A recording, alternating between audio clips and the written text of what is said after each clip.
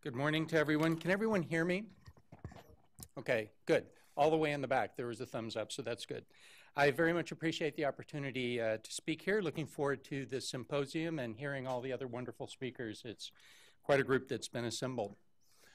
Today, I'm going to talk about the issue that's really on this slide, and that is that there are chromosomal genes, and we're all very excited about our own genomes. That's great.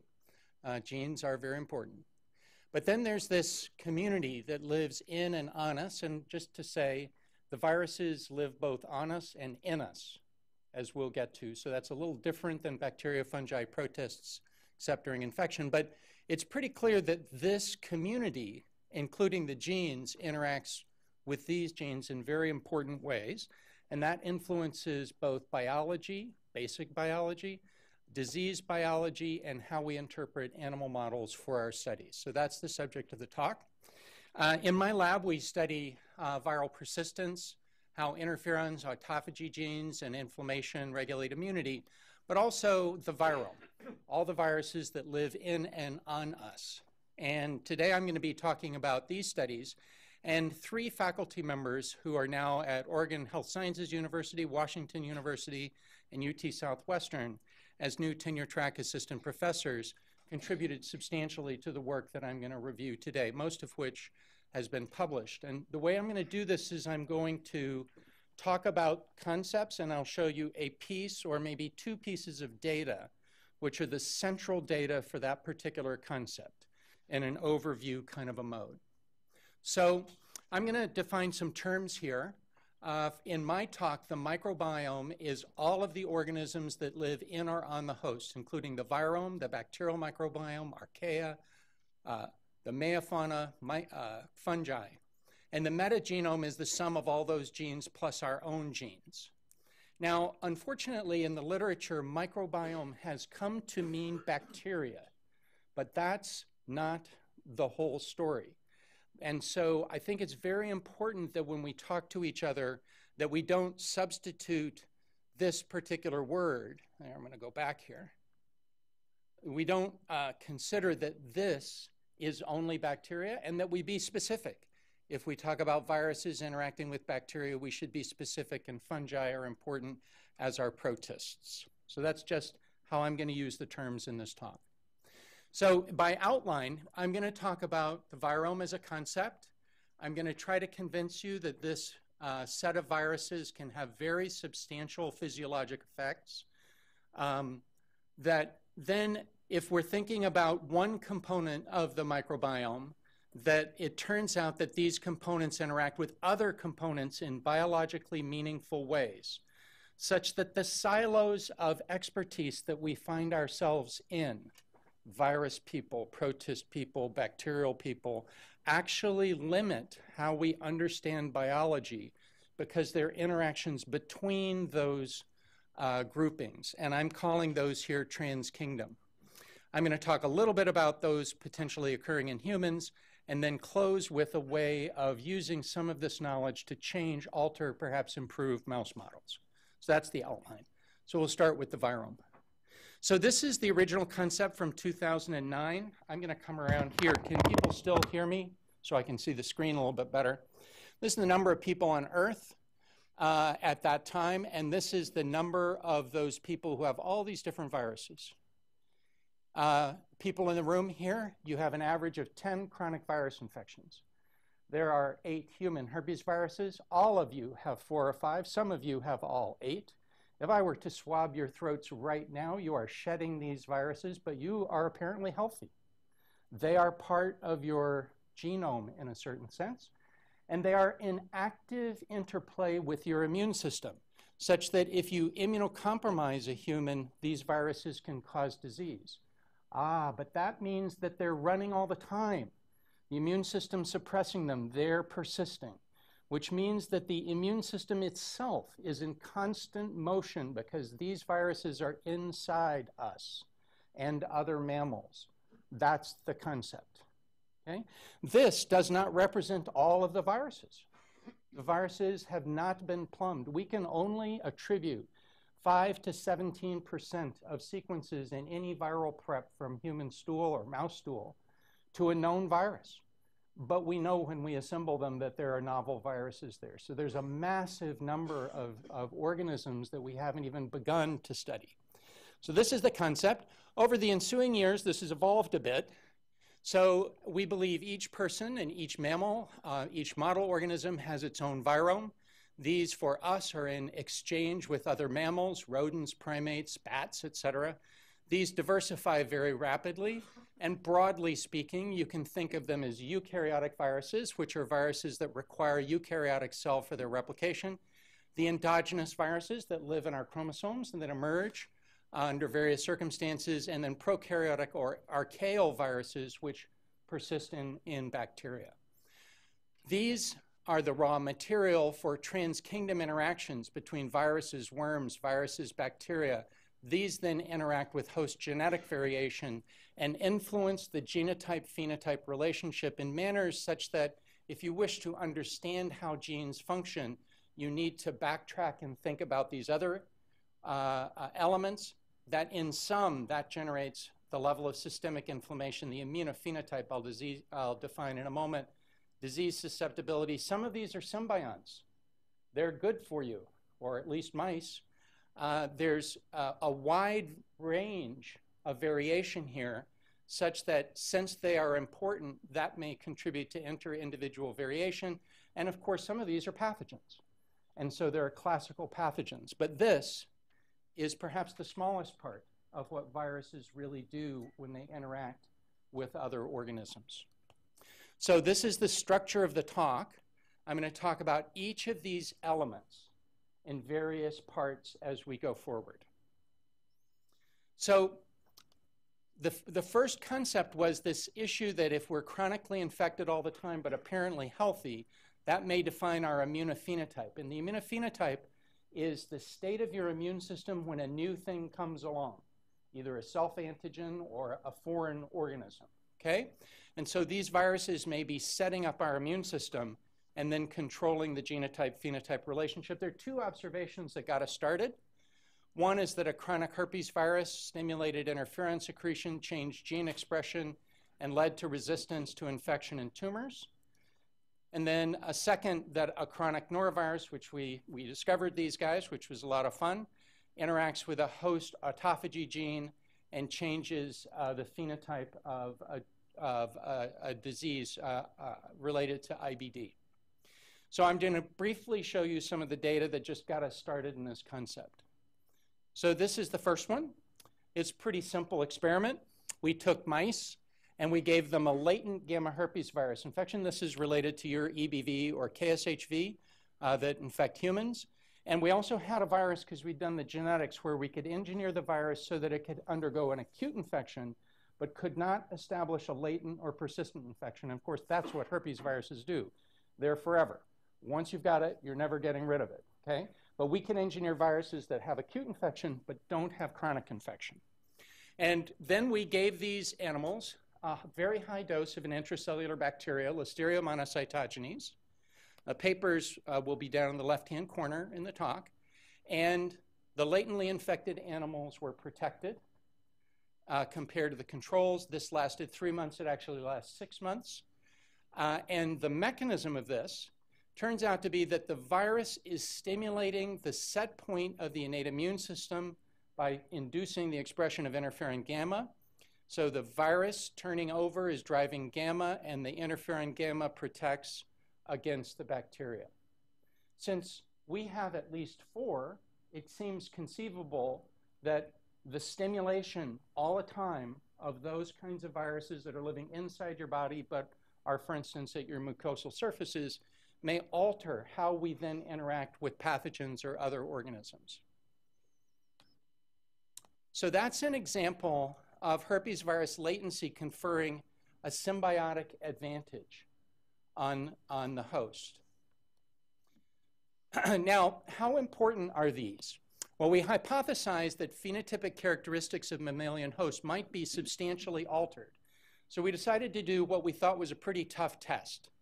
If it changes the immunophenotype to have a chronic eukaryotic virus, could that viral infection alter a profound genetic phenotype in a host?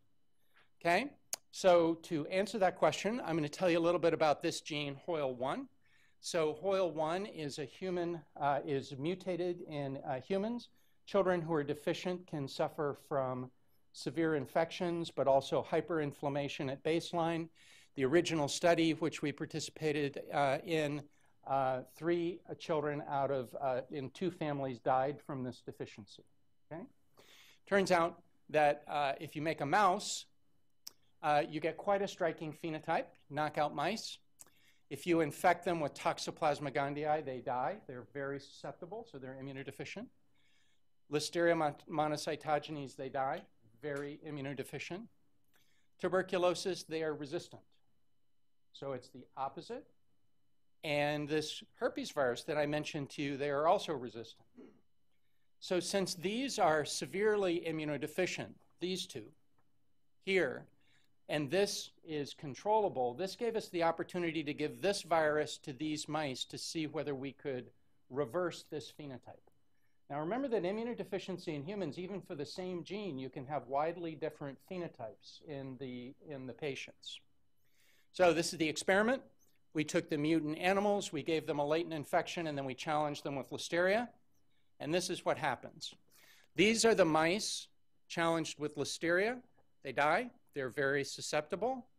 And this is if you take the mutant mice and give them a chronic viral infection, you reverse the phenotype. Okay? So these are powerful enough effects that you can reverse a profound genetic immunodeficiency. The reviewers of this paper really didn't want to see it for just one gene, so they had us do it for caspase knockouts and IL-6 knockouts. Same thing happens. So multiple genetic immunodeficiencies can be reversed by chronic infection with one virus.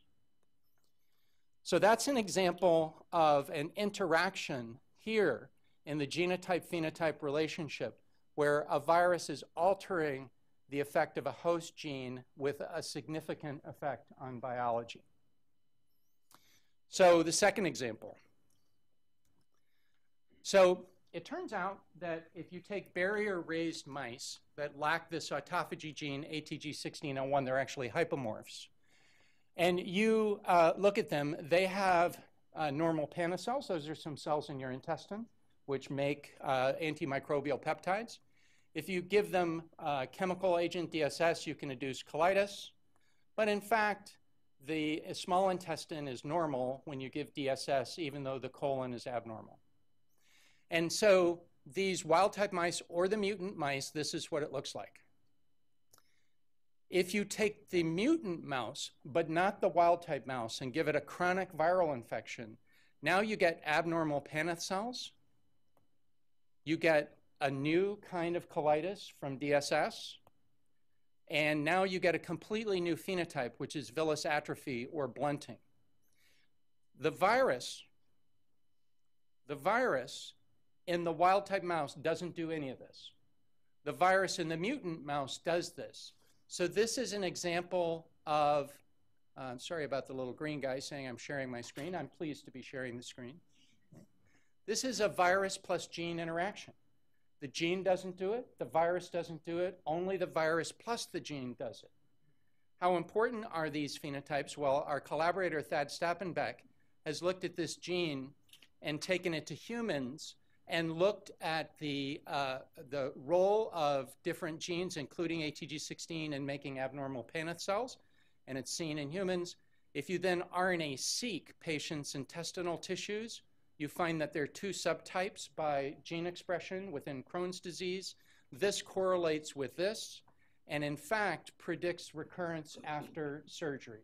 So patients who have abnormal Paneth cells and a particular signature recur much more rapidly, allowing Crohn's disease to be subdivided into 2 separate diseases based on these pathologies. So now think about that. Mouse, virus, no phenotype, mouse, gene, no phenotype, mouse, virus plus gene, phenotype, phenotype not seen in humans before, show it in humans, then see that it has a disease correlate, okay?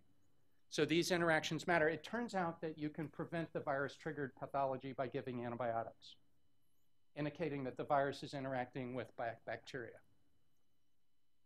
Okay, so that is an example of another interaction with host genetics, which gives a phenotype. So now to this concept of transkingdom that I just introduced. So, you know, we all talk about our various pieces of the microbiome, myself included, being viruses, sometimes bacteria. And then we say that that's explaining a lot of biology, but at the end of the day, it's really complicated. One, it's not my fault that it's complicated, okay? All right, just saying. But importantly, we can't explain all of any phenotype. So I've been thinking about this, and I think this is in parallel to this. This is what the solar system looked like before Copernicus. Now, this was the idea that the Earth was the center of everything, and to map the planets, this is what you have to say the orbits of the other planets look like. Okay? Now, I think that we tend to think about the pieces of the microbiome interacting with the human as if the human is the center. But the solar system only made sense when all of the components were put relative to each other, and then you get this, which seems more accurate as we currently understand it. There's a certain parallel to the way that we look at the microbiome. We tend to think that the human is the center, and we look at just the individual component. It's really complicated. One wonders whether we could simplify it with a more inclusive view. So I would suggest that this concept is outlined in these two different reviews. We may come back to some of the issues, but the idea is that the piece that we're missing is that there are interactions between the parts of the microbiome, and then that explains how the microbiome interacts with us. So in this paradigm, it turns out that helminthic worms control the virus, which controls the gene expression, which controls bacterial resistance, and that bacteria actually control a persistent virus which interacts with the host gene to control susceptibility to disease. So I'll briefly take you through those. So this is the first story. Helminthic worms in the mouse and also humans induce an immune response encompassing interleukin-4 and interleukin-13. So very simple experiment. If you take a mouse and you infect with a virus, which is an indicator virus, when it emerges from latency, it makes the mouse light up because it expresses luciferase. And then you can just image. Then when we give the worm, we can ask, did the worm reactivate the virus in the animal? Okay? And that's what happens. If you give the worm and you measure light coming from the animal, which is reflective of the reactivation, the worm reactivated the virus. I'm not going to explain all the data. It's all in the paper, but this is a very important evolutionary concept, this next slide. So we think of cytokines acting in the immune system to control infection. This is not that. This is different. This is that the virus has evolved its own promoters to sense the cytokines that are made by the animal to manipulate and allow it to live the way it wants to live. So it turns out that this is not about the host controlling the virus. This is about the virus evolving promoters such that it can leverage what the host is doing. And so if you take the reactivation gene called gene 50 of the virus and you give interferon gamma, you can turn it off. So gamma blocks reactivation. But if you give interleukin-4, which is induced by the worm, you can actually reverse it. And it turns out that this promoter for this gene actually has 5 different promoters, and that one of them is responsive to interleukin-4, the same one's responsive to interferon gamma. So the virus has evolved to sense these 2 cytokines and to sense the competition between them, and that's how it's controlling reactivation. Actually makes sense. The ancestral herpes virus is shared between birds, reptiles, and mammals. They have been studying you far, far, far, far longer than you have been studying them, okay? And so this gene actually has 5 different promoters, and it just arranged one of them to be responsive to the host immune system. So if that's all true, you should be able to take animals and give them anti-interferon gamma and get very little reactivation of the virus. IL-4 get very little, but if you give IL-4 to turn the virus on, and you give anti-gamma to remove the brake, you should reactivate the virus. and that's what happens. This is a log scale. So the virus is actually a two-part sensor, has a break and a turn on, and that's how latency is regulated by these viruses. The worm works through stimulating IL-4, as shown by the dependence on the transcription factor STAT6 for the phenotype that I just showed you. So this is another example of a transkingdom, or a first example of a transkingdom interaction in which a helminthic worm is turning on the eukaryotic virus, which has already been shown to have substantial effects on the host. Okay? So we really can't think of the virus independent of the worm. It is very unlikely that you should think about the worm independent of the virus. At the same time that we published this, David Artis we collaborated with, and it turns out that this same worm changes the CD8 T cell response to another virus, the norovirus that I mentioned before, so that the same worm both inhibits the response to one virus and turns another virus on.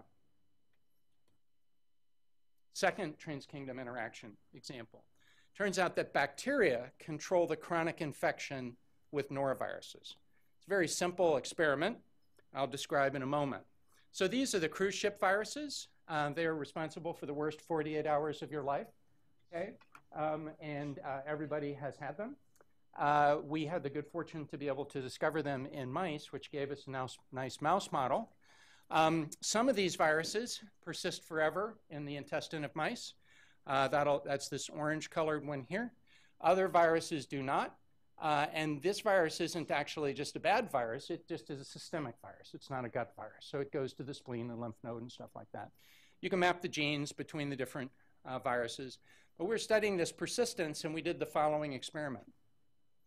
We gave antibiotics to an animal and then gave it infection. And what we got was that antibiotics prevented persistent infection, so that the virus requires bacteria in order to establish a chronic infection, remembering that this is the virus that interacts with the autophagy gene to change the Paneth cells. But it requires the bacteria to do that. Is it really the bacteria? Well, it turns out that if you treat with antibiotics, you can prevent the chronic infection, but if you do a fecal transplant back, you can restore it. This allowed us to do a pretty simple immunologic experiment. So we're immunologists. We'd like to know what's responsible in the host. So now we're going to map the host genes required for the ability of an antibiotic to block a virus infection. Okay? Antibiotics are pretty commonly used, I think. All right? And so we just took a bunch of different knockout mice, and we looked at whether the antibiotics worked. And the antibiotics work without interferons, without adaptive immunity, without IgA, without toll signaling, without the sensors for inducing interferon. Unfortunately, they work without autophagy genes. It would have been a lot easier for us. But there were 3 genes which are required for the antibiotics to work. And that's STAT1, IRF3, involved in interferon signaling, and a receptor for a poorly studied interferon called interferon-λ, or type 3 interferon. So that led to this experiment, where we just take interferon-λ, which was already available, has also been tested in humans, and interferon-λ cures the infection. All right? So bacteria required, works somehow through interferon-λ. Interferon-λ can prevent the infection. And this is one of my favorite experiments. This shows that if you pay attention to these transkingdom interactions, you can discover new pieces of biology. So I teach immunology. They still let me do that, okay, to the graduate students, the medical students. And I teach them, basically, or I used to teach them, that the adaptive immune system is really smart. It sees the antigens, it recognizes them, and wipes out the infection. And that's how you sterilize tissues. And the innate immune system's kind of stupid. It's short-term. It just keeps everything under control until the strong cavalry of the adaptive immune system comes up and it comes in and cleans up the mess. So we did the experiment of trying to cure the infection in normal mice. And this now, we're allowing the persistence to be established, and then the interferon-λ is curing. So we're clearing persistent infection. Now, of course, In the absence of the adaptive immune system, since adaptive immunity is required for sterilization of tissues, and that's what I've been teaching for the last 20 years, if you do this experiment in a rag knockout mouse, the interferon-λ is not going to work. Works perfectly well. The innate immune system is capable of sterilizing tissues from infection, so there is sterilizing innate immunity. A really pretty paper came out at the same time that this paper came out from Gewertz's lab, showing a very similar phenotype for rotavirus infection. So the two major causes of gastroenteritis in humans, both can be controlled by the innate immune system. The mechanism of this, how it sterilizes tissue, is not known and is under study. But it came from studying a trans-kingdom interaction. So that's an example of a trans-kingdom interaction in which commensal microbes and interferon-λ control the persistence of a virus that then interacts with the host. And additionally, that there is a form of innate immunity that can sterilize a tissue. So does this happen in humans? Are there trans-kingdom interactions in humans? And of course, the answer is that we do not know. I'll just show you some suggestive data from the enteric virome in inflammatory bowel disease.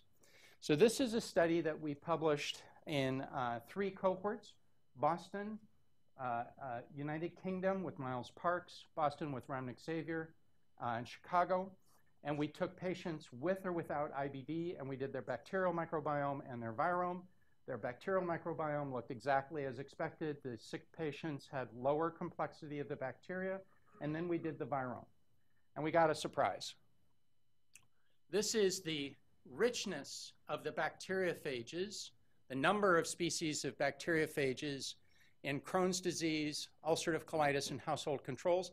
This is a very strong cohort because this is household controls, and the virome is determined inside the house, so that's a very important control. The same things happened in 2 other cohorts. So the bacteria are becoming less complex taxonomically, but the viruses are becoming more complex taxonomically. Is there a relationship between the bacteria and the viruses?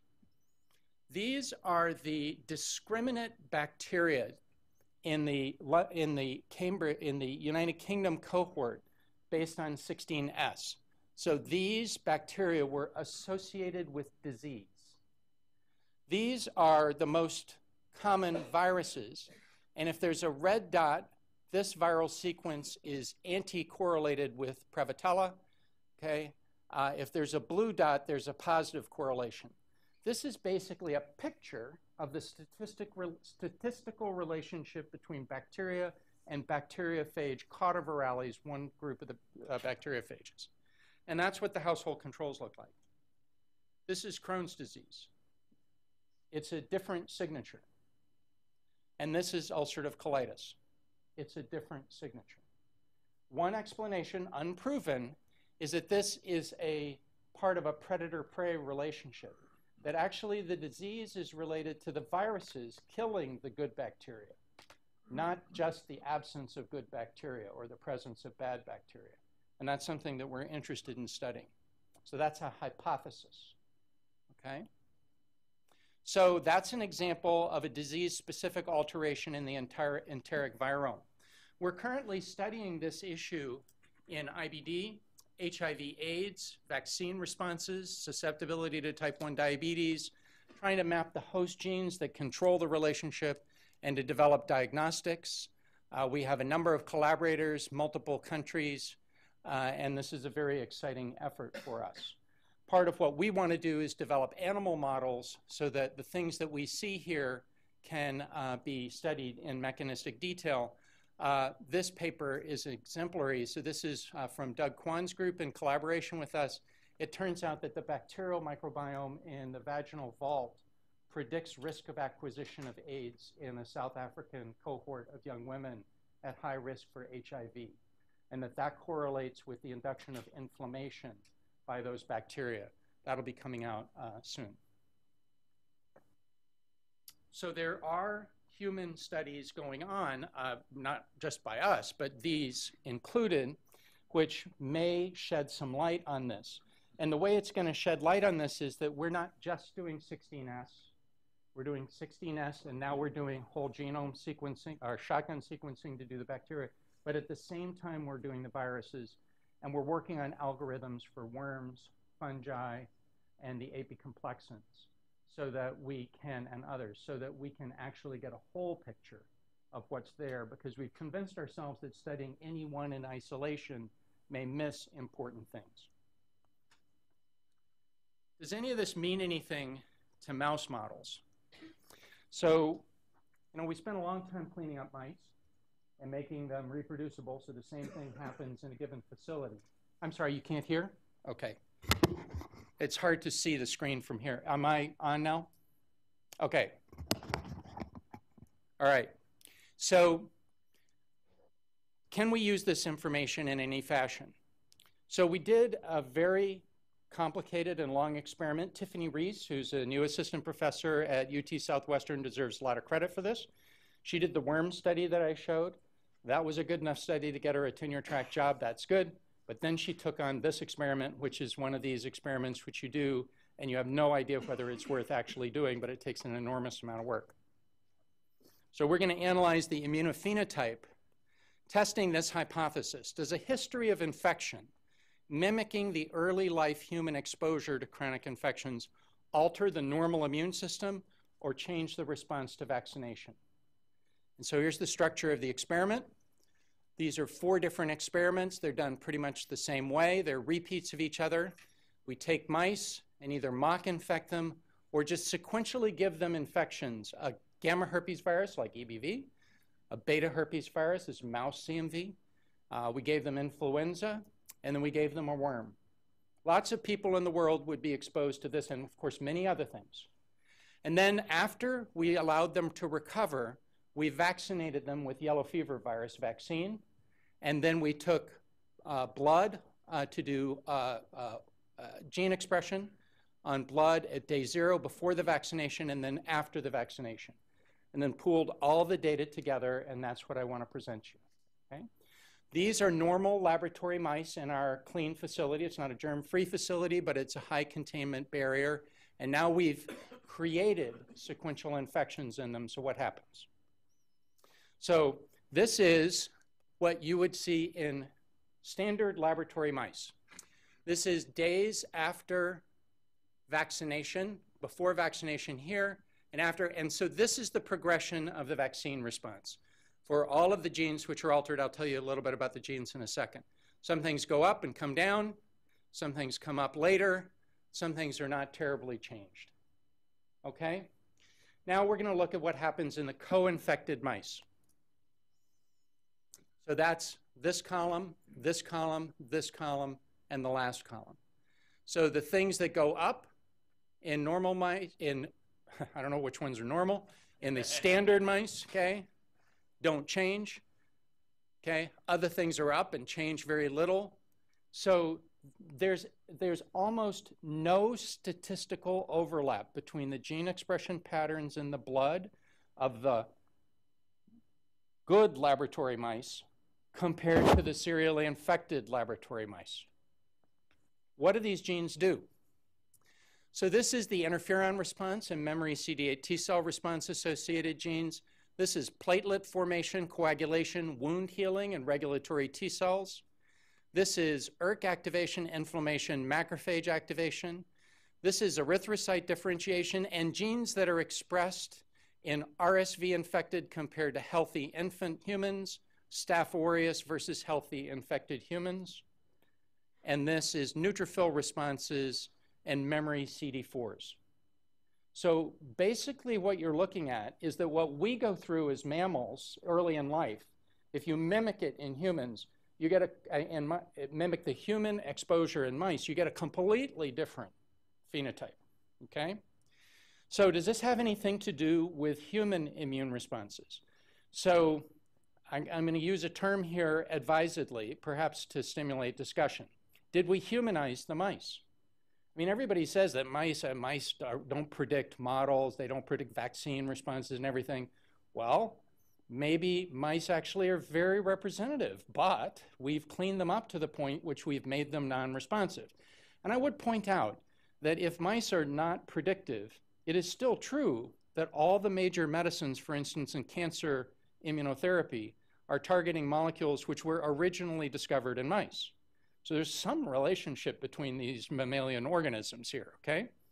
So what we did is we took these signatures, okay, some of the T cell signatures, and we asked, in a study which compared maternal peripheral blood gene signatures to cord blood, okay, thus mimicking environmental exposure versus no environmental exposure, is there any overlap? And so there is significant statistical overlap between the co-infected mice and adult human signature compared to cord blood. And this one is an interferon signature. And there is an inverse signature, which is a naive lymphocyte signature, which is changed by co-infection and is different in mothers compared to their cord blood. So there are definitely sets of genes that we altered, which are distinguished between those two groups in humans.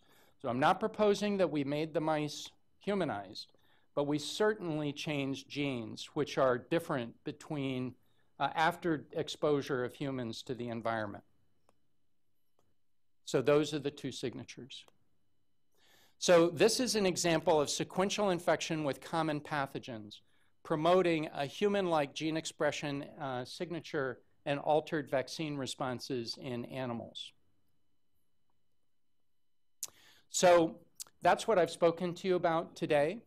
I've tried to introduce you to the idea that one component of the microbiome, being the virome, is important, that the virome itself, individual parts of it, a herpes virus, a chronic norovirus, can have very substantial physiologic effects, reversing immunodeficiency, creating new phenotypes that ultimately turn out to be related to human disease.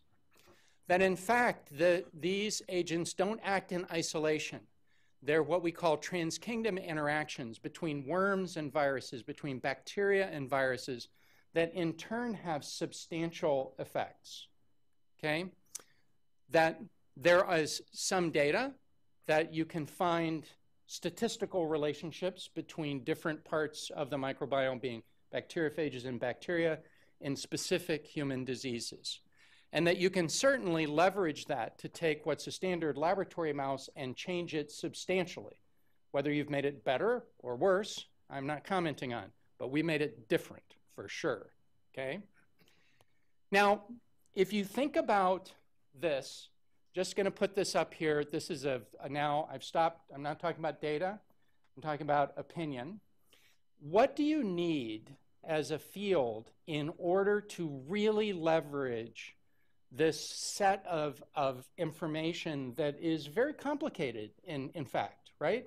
Because we've got individual things having profound effects and then interactions between already complicated things having substantial impact. So first of all, I think we need careful clinical and animal studies, and I don't mean to say that people aren't careful, but there's a lot in the literature that we know is not right, and I suspect it's because the experiments have not been done with full acknowledgement of the controls which are needed for these kind of effects.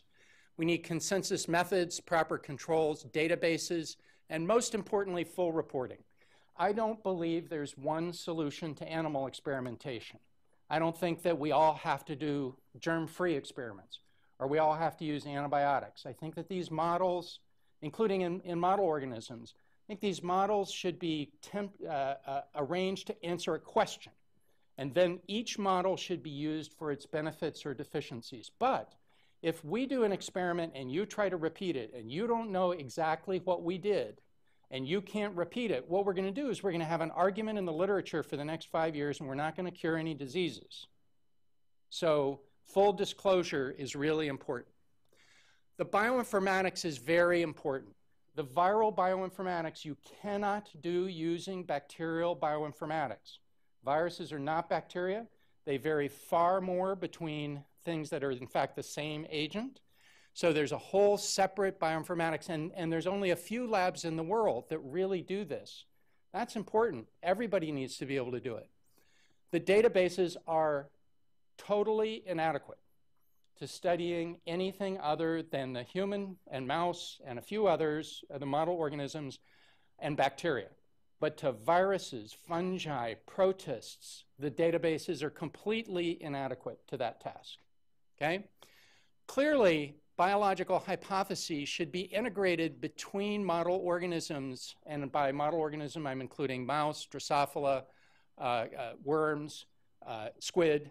I mean, multiple different models. Each have their advantages, but we don't integrate these things across so that we can ask the right question in a given system, taking advantage of what's great about a Drosophila system or a mouse system, okay? Eventually, we're going to have to change these things. So we are in associational science now. I get to publish papers that are basically characterizing fecal material, okay? And I just characterize them. I try to do a good job. I find associations, and I publish papers. But there's not a single mechanistic element in most of these studies in our field. We are going to have to manipulate the ohms and find out what happens, do an actual test of mechanism, and we have to find the mechanisms. I'm going to just throw out that in the end, this is really important to disease, and we're currently doing all of our sequencing using methods which are not standard for human diagnostic testing, okay? I run a big pathology department. I can tell you the research sequencing that is done in this field is not adequate for immediate translation to humans, okay? It will all have to be done over again in order to bring it to humans. Another thing we could do is actually do the sequencing right in the first place, okay? And that might actually be useful. You will need clinical grade databases. And frankly, this is a super exciting field. It is clear that there's major pieces of biology that are as yet unexplored. And I don't think we're training enough people or putting the young people who actually know how to do this in powerful faculty positions early enough in order to move this forward. So that is how I'll end. That's an editorial statement at the end about if we could do all that, that'd be great. And I hope this conference will shed some light on these various things, and there'll be lots of counter opinions to discuss. So with that, I'll close, and thank you for your attention.